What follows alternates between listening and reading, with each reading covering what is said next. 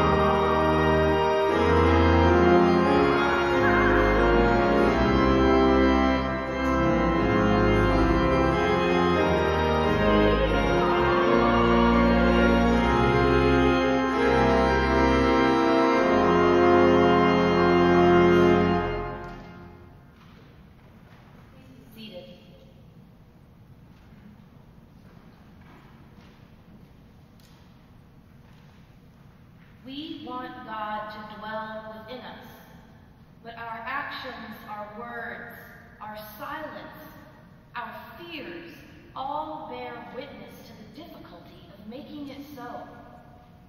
Let us empty ourselves of all which burdens us, and welcome the one who lives with us forever. Please join me as we pray. Steadfast God, we confess that we busy ourselves building walls between us and others, while you would have us embrace everyone as your beloved. We run to welcome those who look, talk, and act like us, bypassing the very ones you have given us to love.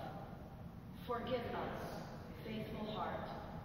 By your grace, help us to see the beloved community you are building for all people, one with no privilege for whiteness or wealth, no wages required in order to eat or access care, no documentation required to gather at the table and be fed by your grace. Teach us to be neighbors. Amen. By God's desire, we are invited to start again, finding joy in God's expansive household of hope and peace. God's covenant with us is everlasting. God's steadfast love is forever. God's forgiveness makes us new and whole. Thanks be to God. Amen. And in the name of Christ, our Prince of Peace and example of hope, I invite you to turn and greet one another this morning and pass the peace of Christ.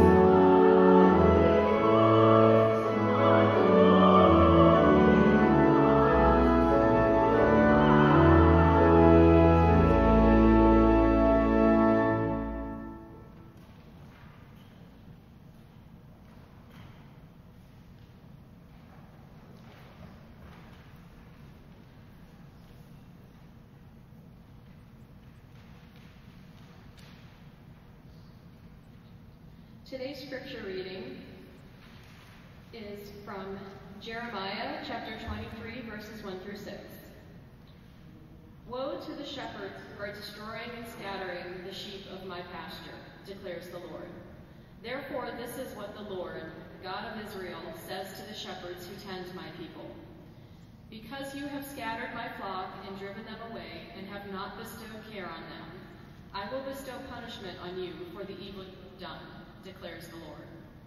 I myself will gather the remnant of my flock out of all the countries where I have driven them, and will bring them back to their pasture, where they are fruitful and increase in number.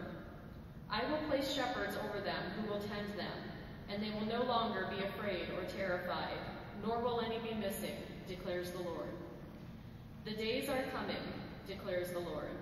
Then I will raise up for David a righteous branch, a king who will reign wisely and do what is just and right in the land.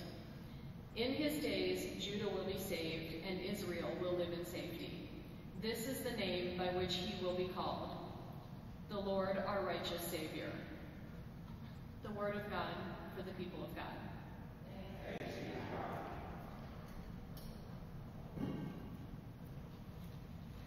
This summer, as many of you likely already know, the world will be captivated by a series of sporting events that will test the limits of skill, dedication, and teamwork.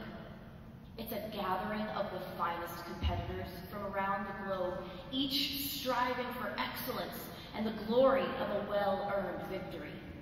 These elite athletes from every corner of the world, the best of the best, come together to showcase incredible talents that they have honed over many years.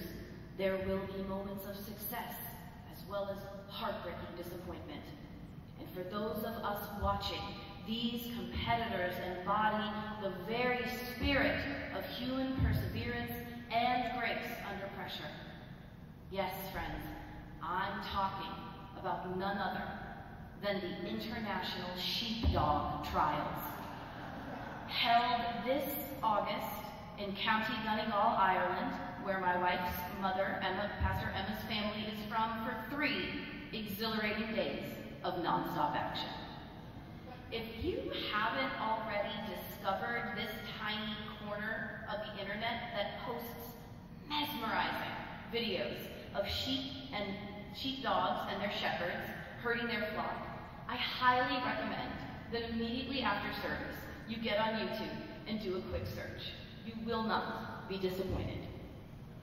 And I was reminded of this glorious event a few weeks ago when Emma and I were driving across Scotland from St. Andrews on the east coast to the Isle of Skye on the west.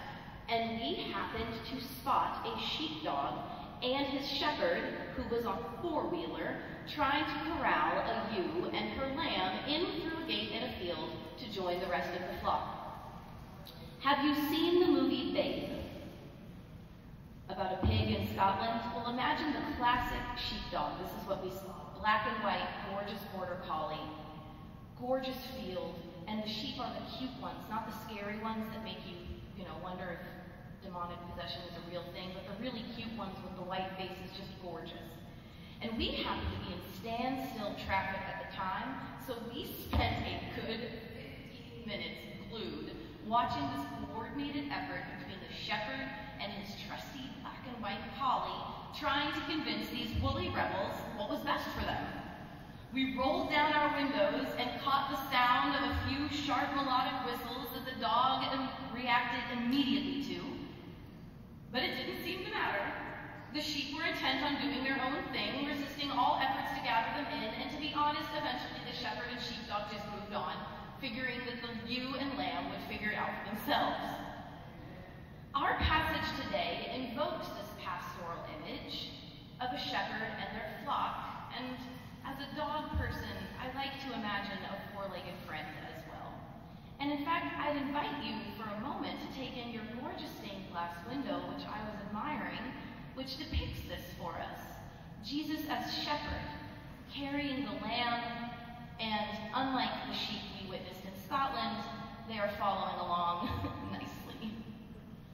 Our prophet today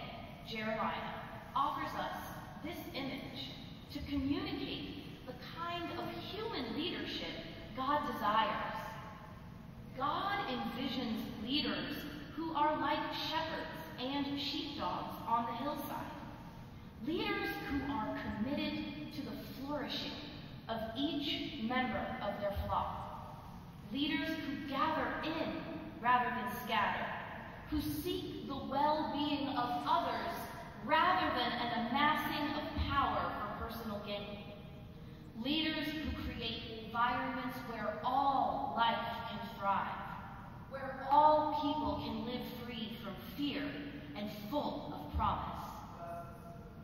These leaders stand in contrast to others who are careless and self-serving, who, seeking power for its own sake, scattering and dividing the people who rely on them for good governance, rather than gathering folks together and nurturing a sense of the common good. Those leaders are the opposite to what Jeremiah says God desires. They are like negligent shepherds, shepherds who fail their flock and traffic in fear and fragmentation.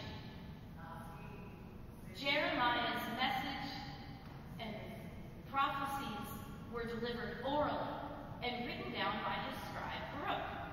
This allowed them to be preserved and disseminated amongst a broad audience, including us today, and including kings and leaders of Judah, priests, and other religious leaders too. And Jeremiah's message did not beat around the bush. He was warning them of the consequences of their actions. He challenged their false prophecies and corrupt practices. And he did not shy away from some tough language.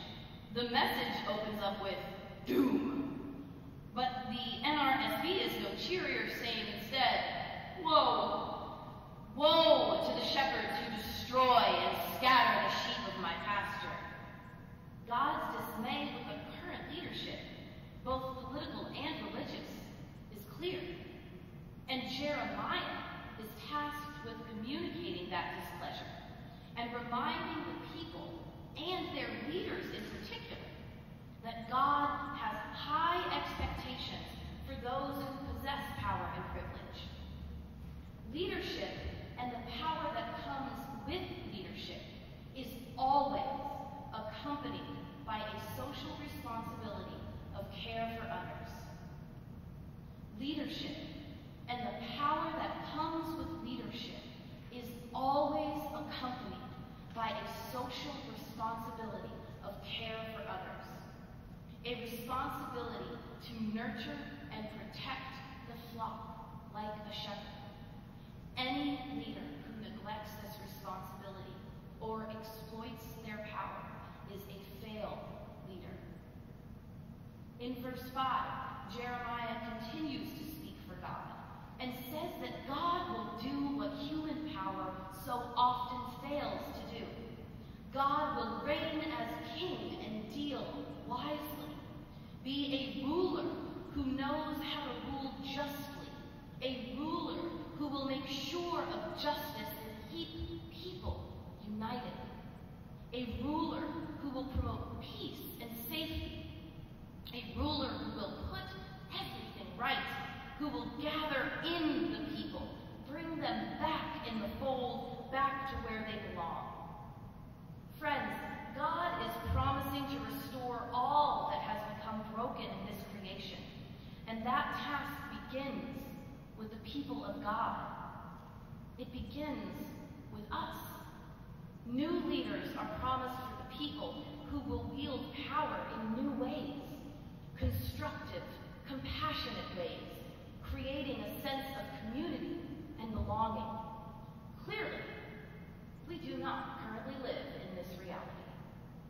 God's promise seems to involve human cooperation, and that, of course, can be hard to come by.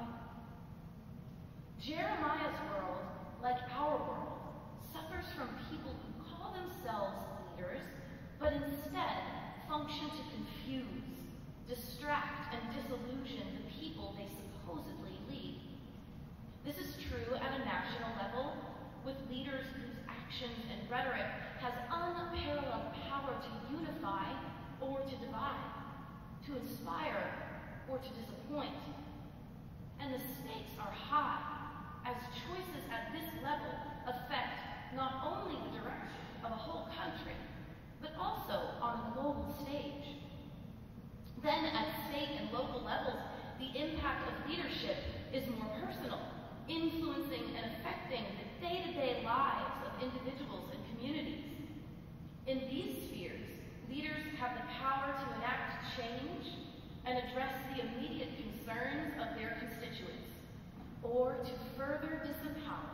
whole sections of society, neglecting the root causes of poverty and marginalization.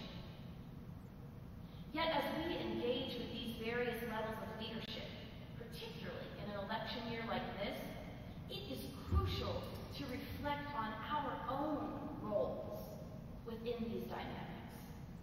Whether in our professional, our personal, or community lives, we, all of us, are leaders in some capacity. Our actions and decisions contribute to the broader well-being of society. And the call to be a shepherd leader, one who desires the flourishing of all, who seeks to alleviate suffering and elevate dignity for all, to coordinate and relate to all others in meaningful and respectful ways, attentive to the felt needs and concrete problems others are facing. This call to shepherd leadership in the book of Jeremiah remains as true and as challenging today as it did then. And it applies to you and me as much as kings and priests. Perhaps Jeremiah is offering us a blessing. May you seek flourishing for all. May you seek flourishing for all. Friends, hear this blessing.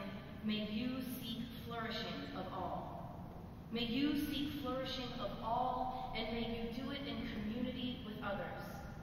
Get connected with other congregations, with the community around you, with those experiencing homelessness who come here on a morning knowing that they can be fed and have a safe place to sit and encounter a community of God. May you seek the flourishing of all, and may you seek to find organizations and efforts through which you can serve and expand your service in whatever capacity you can. May you seek the flourishing of all and do so by engaging, not disengaging, with the political process, and I know that is difficult. Advocate with your voice and your presence. May you seek the flourishing of all, and may you understand the power and responsibility that you have as a shepherd leader for those who are routinely stripped of their power and neglected by society. May you seek flourishing of all, and may you never tire or yield to despair, for God is with you and seeks the flourishing of all alongside you. Amen.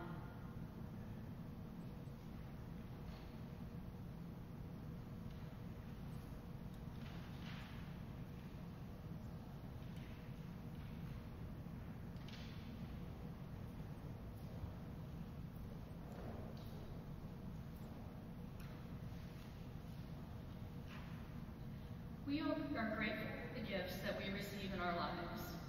We invite you to participate in this opportunity of generosity to continue the mission of God's love to the world. We are grateful and thankful. If you can make a gift to the mission of this congregation, we invite you to bring your gifts to place in the offering plates as you come forward for communion. If you'd like to give electronically, use the QR code in the worship bulletin. And for any other option, simply call the church office. But if you find yourself in a difficult time when offerings are not possible, please know that you are a valued part of this community and we are your people. Tell us what you need and we will do our best to be community for you. In all this, we remain committed to being God's people, seekers of a just world in an unjust time. Thank you.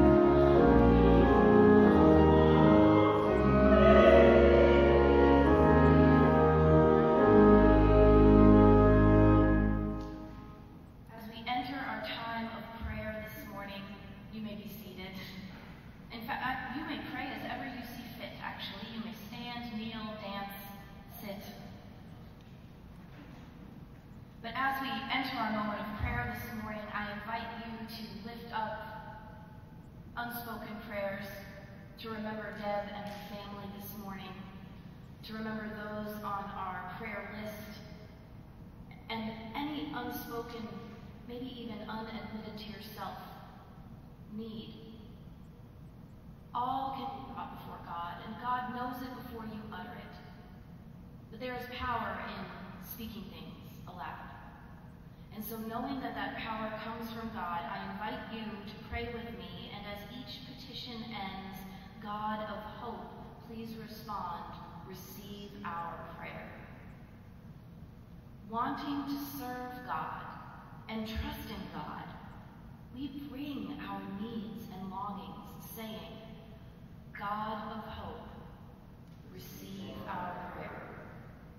We seek blessing for those who bring health where there is sickness, those who seek to bring wisdom where there is ignorance, those who seek to bring beauty where none is perceived.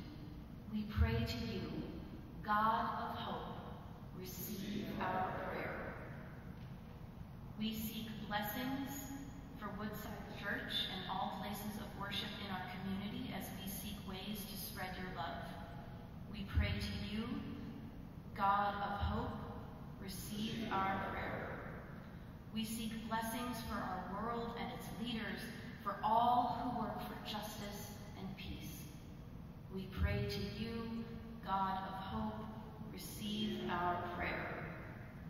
We seek blessings for those who are struggling with health issues, physical and mental, and those direction in their lives, those we hold in our hearts, and those whose names we now speak.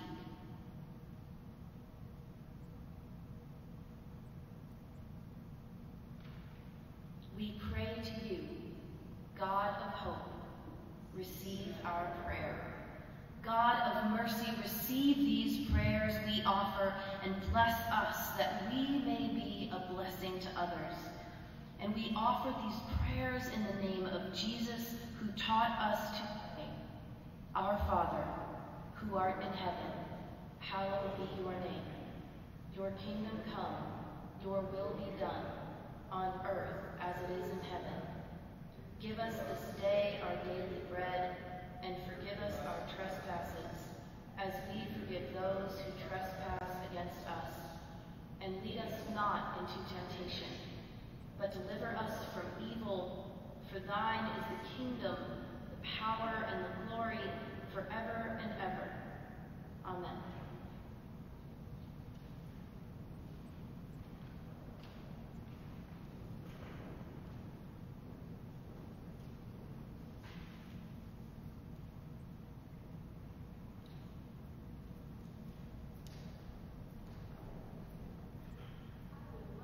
Thanks, Sloan, just now for rolling with my mistake.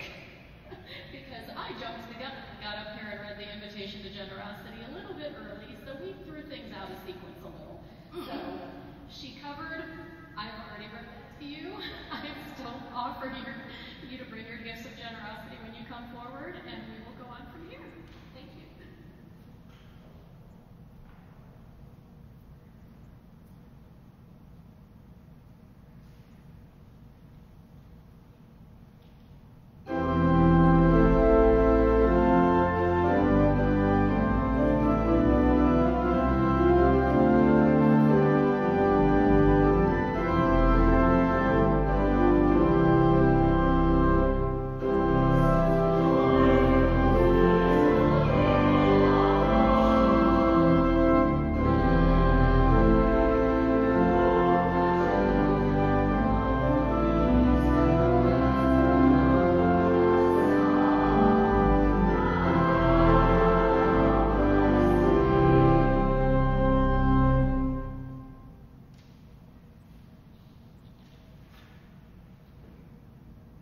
May the faithful one be with you. Lift up your hearts to the one who has reconciled us. Has witnessed God's steadfast love. Sing to the one who is our strength and our hope. We offer glad songs to the one who is our God.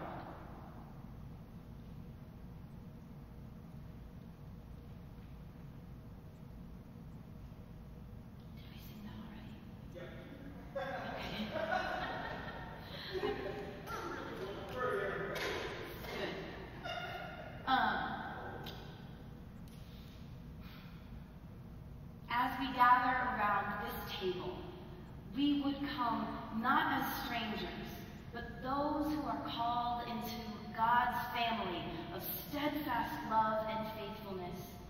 You, God, have poured out the spirit of strength upon the bread which is broken for us, so we might go to tear down all the walls that divide us, to build bridges of reconciliation with all with whom we are broken. You pour the grace of the Spirit into the cup which is passed to us, so that we might recognize those who are our siblings, not outsiders we need to fear. As we feast on this meal of remembrance, as we join hands and hearts with those around us, may we recognize that we are woven together with the scarlet threads of steadfast love and faithfulness. Please join me in the communion prayer. Through the broken bread, we participate in the body of Christ. Through the cup of blessing, we participate in the new life Christ gives.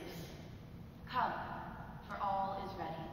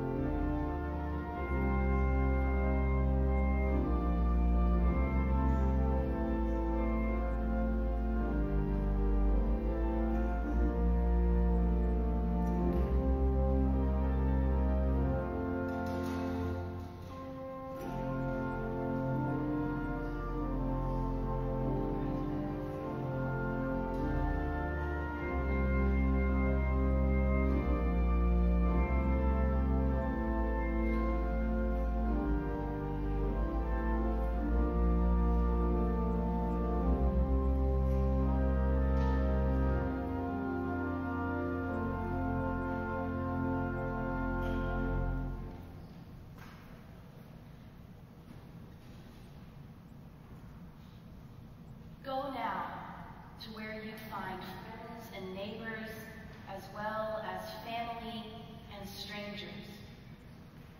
We will share that never-ending love of the healer of all. Go now with that faith which dares to touch the outcast, with hearts that break for the pain of others. We will share the compassion of the friend of the broken. Go now, carrying word and wonder to a weary world, waiting in silence for the songs of hope to sing to all creation. We will follow the one who sees what we do not. Please stand as you are able for our closing hymn.